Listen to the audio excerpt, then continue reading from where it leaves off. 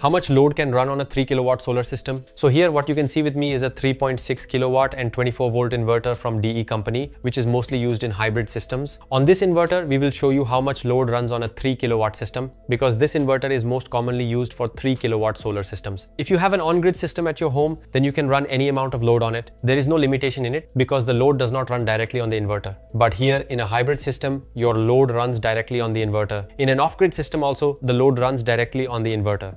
But today we are going to do testing of this inverter. So first I will show you what load we are going to run on it. Here we have installed a switchboard with which our immersion rod is connected, and a lead acid battery is connected with our inverter. Second, our room heater is connected with it. Both these appliances take around 1500 watt power each. So first we run the immersion rod on it, and here you can see that the load will run only from the battery. No power is coming from the solar panels, and the grid is also disconnected. So our immersion load has started running here. You can see it is taking the full 1500 watt load. Now we switch on the room heater on it as well. So our room heater has also turned on here, and now see it is running a full 3 kilowatt load, and around 3.23 kilowatt power is being discharged from the battery. However, this much power is not safe at all for a lead acid battery. I would recommend here that you use a lithium battery if you want to run such a heavy load.